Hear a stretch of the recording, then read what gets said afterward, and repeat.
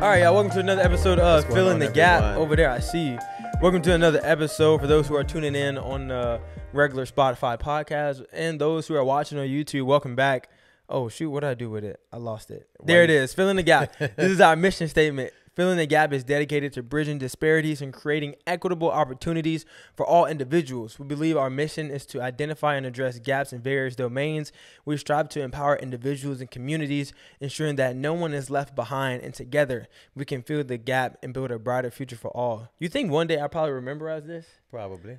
You said enough. Oh, no. It's like the more you say it once a week, you start to have it in your brain. Have it in your brain. In. Then you'll be able to flow with it and just paraphrase it. Right. Yeah. So, man, how's your week been? Well, we should start. It's Monday. Well, Tuesday. Yeah. So, on Tuesday. Yeah. How's your week been so far? How's your weekend? It's been week. So, it's been good. You know, last week we talked about how we was on a fast. We finished the fast. Yes. Came off of it. Good. Took your mama to get some organic coffee. She was loving it. Organic coffee? Yeah. What's organic coffee? Like, what's organic about it? It's all natural. What is coffee normally? Organic, it means that, the cream is organic. Oh, okay. It's a particular type of coffee bean, not made with any pesticides or, chemically induced, so I don't know, man. Yeah, I'm about to say, I thought ground coffee beans was. No, it's the way that they grow the coffee beans. So certain pesticides or certain ways that they grow. Just like some vegetables, or juices. Oh, the bananas. Yeah. You seen on the bananas where it either has a 4 or a 9? Yeah. I think the 9 is like organic, but 4 is like processed, which is crazy. Yeah. Like, you got to choose 2 different bananas. Yeah. That's besides the point. And they don't even last that long anymore. We got fruit in like 2 days. That's how I feel about watermelon. The watermelon that be in the little containers, I eat it for a good 2 days.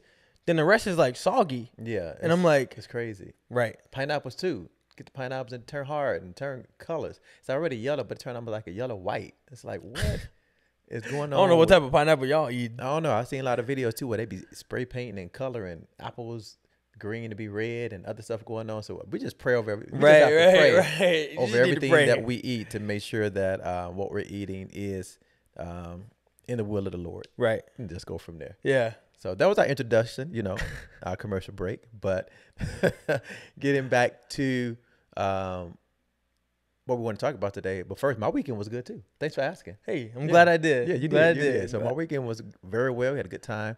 Especially our weekend ministry was phenomenal. We licensed another young minister. So it was great. Good weekend. Yeah. So today, your podcast came out last week, in regards to what it feels and what you have to do how does it feel, like the pressures of life that you have to encounter certain things as a young man, especially being saved and living in this world. So I think a segue to that would be the YouTube you're talking about. Yeah, your YouTube. Yeah. So make sure if you're not following him on YouTube, you definitely do that. How can they follow you? Just Malik Brookins on YouTube. That's it. By the time you're seeing this video, he's referring to dropped a video called "How to Be a Christian and in the World at the Same Time." That's it. So with that, I was thinking a segue to that would be us just dealing with how do we handle pressure? How do we handle pressure? And I think that is so vital because when you look at mental health nowadays, so many people are dealing with anxiety, depression, and a lot of that falls or stems from not being able to balance the area of pressure, whether it's mental pressure, peer pressure, which I think is very huge. So I think that's a good place to start. How do, food for thought for those watching, how do you deal with pressure? How do you deal with peer pressure? How do you deal with pressure from your family? How do you deal with pressure from if you play sports, athletic, sports, and you living up to a status quo, because it is a lot of pressure. Yeah. In ministry, it's a lot of pressure. We're in ministry. It's a lot of pressure when you're covering so many, people, and you're having a life and you're having business. So I think that's a good place to hit on today, especially as African-American men or just young people in general.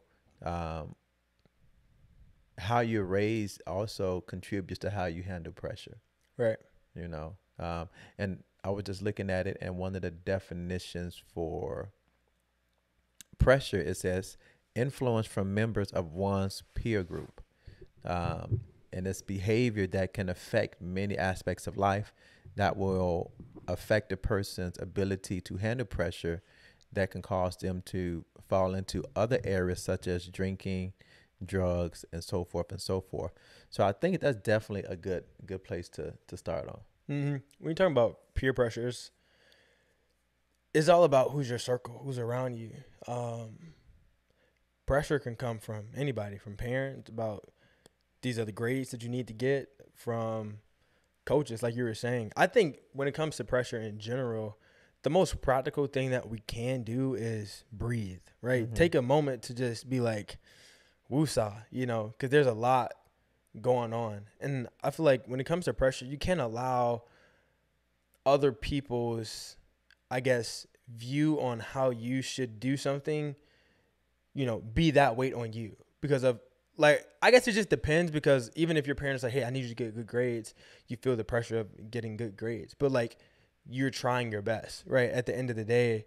So I guess it kind of depends. Pressure is very different, right? Because you have the good pressure that will kind of push you to be greater so you can grow, and, like, the pressure that you need.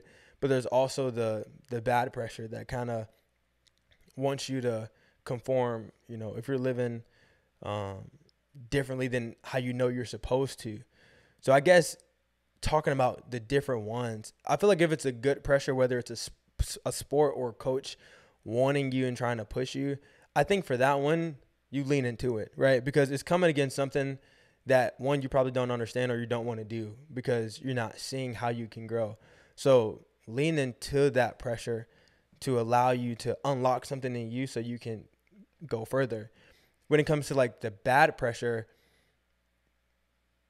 when it comes to the bad pressure, it's just like you got to be so rooted and grounded in, like, what is the right thing, especially because people will try to sway you and they be talking a good talk to tell you to try to do something. But it's like when you know what you're supposed to be doing and grounded in, like, your responsibilities of, like, a student athlete, like, you're not supposed to be out there drinking or doing certain things, whatever your role is, even just being a Christian or being, wherever it may be, the rules that you're not supposed to be doing. Like, that kind of reminds me when I was playing basketball in high school, that they gave us like it's like a, what is it called? Like the conduct. It's like a code of conduct. Code of conduct is like, if you break these things, then you just got to sit out a game or you sit out a couple of things.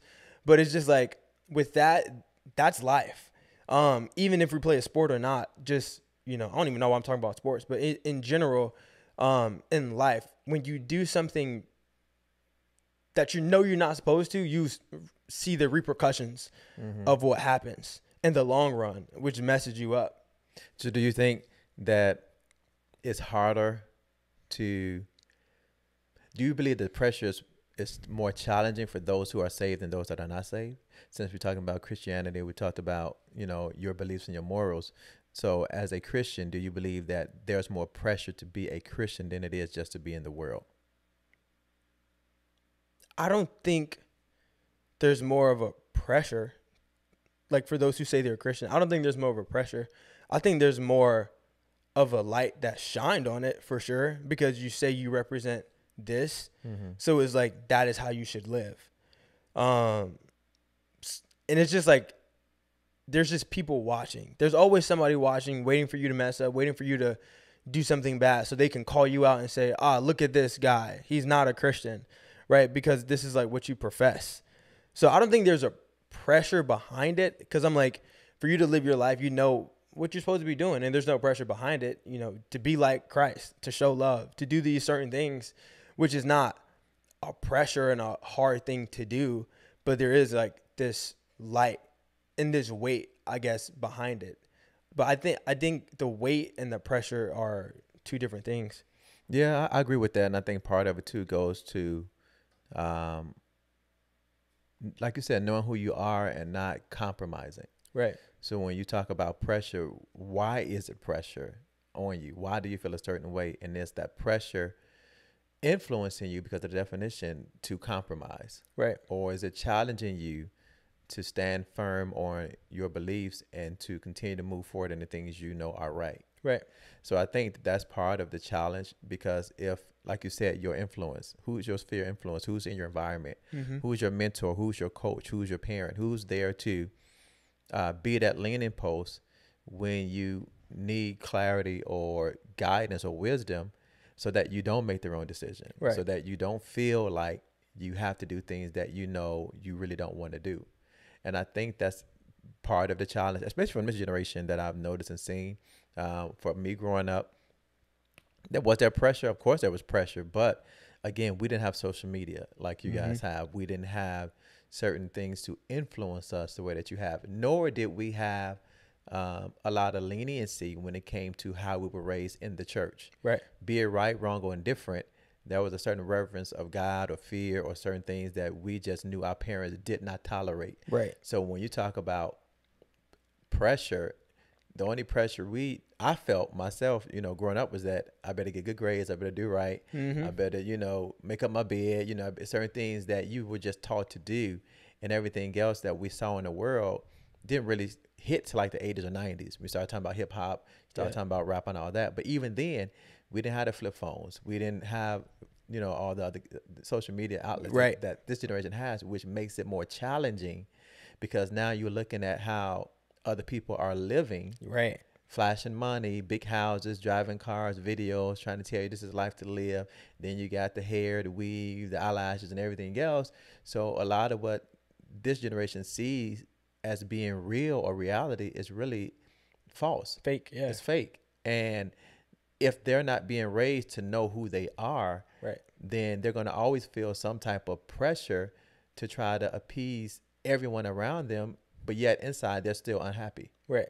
Inside, they're still struggling and putting themselves in compromised positions that could be detrimental to them if they don't have that solid foundation. I like how you said, who are the people that are around you? I feel like whenever I do my devos, it's just perfect for right now. We were talking about Mark 2, which is, the man who's on the mat, his friends brought him to Jesus. But they didn't just bring him Jesus. They carried him up to the roof. Right. Like, that's what's crazy to me.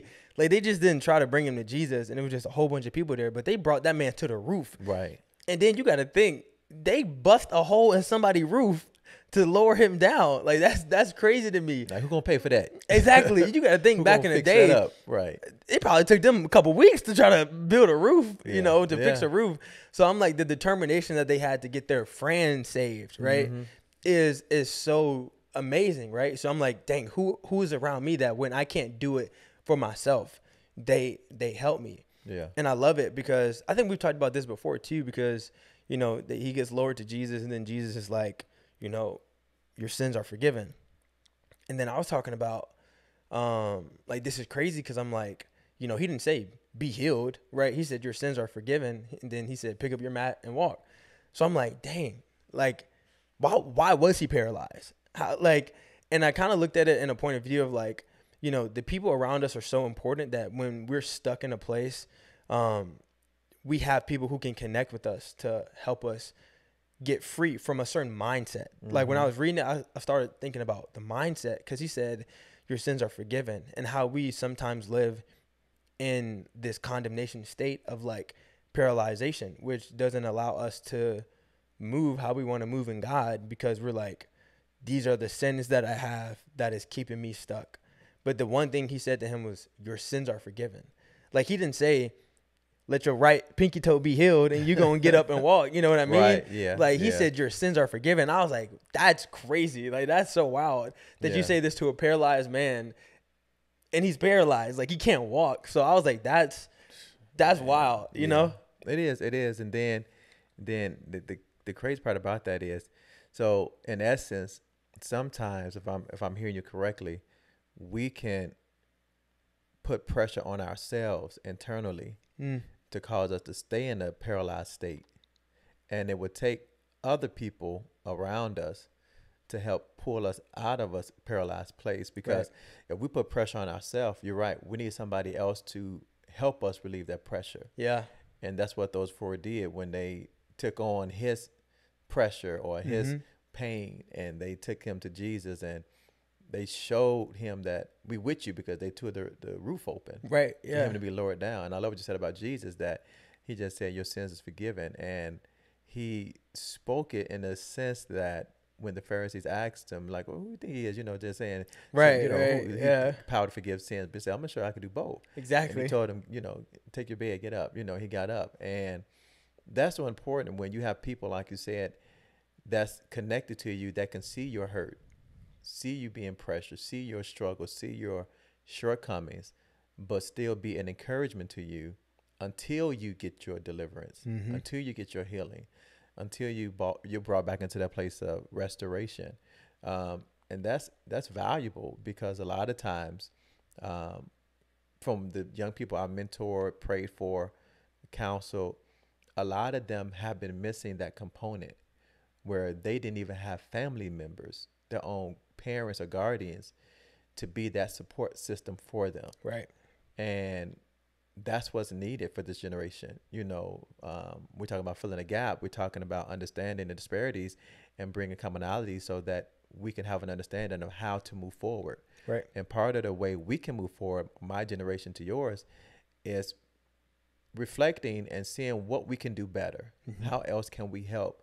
When we see, like a lot of times we say when I was in education, they say, you see something, don't just say something, but do something, and we have to be about doing something. Doing action. Yeah. Be about that action. Otherwise, it's going to continue to be pressure. Otherwise, you're going to have suicide rates go up. Otherwise, you're going to continue to have people shooting up college campuses and every place else because of pressure. You call it mental breakdown or instability of the mind or whatever case may be. But at the end of the day, it's pressure. Yep. Pressure causes you to crack. Pressure causes mental breakdowns. What else would do it? And I think that's part of the problem, because so many young people are now being more introvert. And as an introvert, you're keeping things in eternally, which will cause pressure, internal pressure. You're trying to live up to someone else's standard, but you don't even know who you really are. Right. I think it's important when you say, not just when you see something, say something, but to do something. I started thinking about this. I saw this story about this guy who was on his way to go, end it all, right? But he was before he went to, I think he was on one of these bridges, but before he went to this bridge, he was on a bus and he started breaking down crying. And he was like, this is my last moment for someone to say something, do something, to console me, right? He just started breaking down crying. And then he said there was this one guy who just pointed and looked at him and was like, yo, what's wrong with this guy? And just laughed at him, right? But he was just like, dang, this is it, right? So then he got to the top of this bridge. And it was like this, I forgot what bridge it was, but it was crazy. He jumps off, and then as he's jumping off, he's like, God, this is the wrong thing. I don't want to do this. Right. Usually people who do this off this bridge, they're done on impact. He survived, and he sees himself drowning, and he's like, God, I need to live. I need to survive. Right. But he's fighting, but I think he broke some stuff in his back. So he wasn't able to move his legs, but he was trying to go up to the water, but he kept falling back down. And then when he said that prayer, he felt something come and hold him up. And he was there for a couple hours, and then the safety patrol got him and they took him back. And then the safety patrol was like, what was it? I think he was asking what it was. He didn't know what it was for the longest time. And then I think when people started to hear her story, some guy who saw it happen said what was holding you up was a sea lion, this random animal that just came and swam and was holding him up. Wow. And now he goes and tells his story. And I'm just like, wait a minute. So this is a real story. What? This is a real story. Yes. I'm thinking this is a science fiction or some type No, of, this is a real story. The guy and everything. Wow. Alive and tells the story, and I saw it. I was like, yo, this is wild. Yeah. This is crazy that a sea lion, after he said that prayer, came and saved him. But the moral of the story is, if he would have had someone do something, right? And not just see he's going through something, but to go and take action to see if this random man is okay, he would have never had to even get to that point. So I'm just let this be an encouragement to us. How easy is it to just go to someone and say, hey, how are you doing? Are you okay? You're good? Cool. I love you. I don't even know you. I don't need to know you, right? But it's just like I can show love to you, you know? Yeah, I totally agree with you with that because, you know, your mom will always tell me she keeps me in check, right? So there'd be times where I be like, you know, I'm not gonna say an introvert, but I could be antisocial at times, you know. And she'd be like, "Don't do that. Don't go say hi. Go do this." And I'm like, "Okay, I will." And sometimes I fight with them myself to do that. But I know you're right because again, that goes to that pressure. Why do I get like that? You know, why do I know I should be as loving? I could be more loving, more compassionate, be more, you know, sociable. But there's still something within me that I'm pressing through that could have been something traumatic that happened as a child or over years, over time. Now, your mom, on the other hand, she'll she talk to anybody. She'll talk to a rock if it's in front of her. You know, you know, the word says the rock will cry out for you. You know, she makes sure ain't no rock gonna cry out for her. She lay hands and it's gonna recover. But that's just that's just how we operate. You know, we flow together because two become one. So she's the one that helps me work through whatever internal pressures I have and vice versa with her. You know, I'm that listening ear. So I believe what you're saying is so true. We all need somebody. Yeah. You know, because we're all dealing with some type of thought process, some type of pressure because of what we're thinking, what we're trying to live up to, just trying to survive, just trying to pay the bills, just trying to, you know, be all that God has called us to be. And sometimes that can be pressure in itself. Right. Living up to a standard, you know, living up to, you know, being in the world but not of the world, you know, and that's a lot, you know, especially again, like you said, if you don't have that support system, you know, that's why it says where two or three come together. So even in the word, it tells us you need somebody to be in agreement with you, to, if nothing else, to listen to you, number one, or to give you wisdom or advice, because the word says that there's safety and wise counsel. So I believe that we got to make sure that we have the right people in our ear gates, because everybody that's a Christian ain't kingdom. Right. You know, because now even you got to have that spirit of discernment. Like, okay, what kind are you? You know, no, that's true. No, that's what kind so are true. you? Because everybody who say, the word says, everybody that say they love me, you don't say, get away from me. You know, they're gonna be like, well, I did this for you, and I say so, I raised it. No, it's I'll get away from me. I don't know you because it's the heart, the spirit. What's your motive? Right. You know, behind what you do. Yeah. Why you want to connect with me? What's your motive? Exactly. You got to ask that a lot because people's motives be all over the place nowadays. And you got to be careful too, because if they know you're dealing with pressure, or they know you have an open door and you're vulnerable, that's when the wolves come. Right. They come. So you definitely want to make sure you have the people connected to you to help, number one, relieve that pressure that you can lean on and depend on. And then number two, just to bounce ideas off of, just to bounce what you feeling in your spirit to give you confirmation. Right. That, okay, I know I'm not crazy. Yep. You know, I know I heard that right. I know what I saw is what I saw. Yep. So that way the pressure of making a wrong decision you won't make, because now you have confirmation. And that's so important. I think what you said too is important. Having not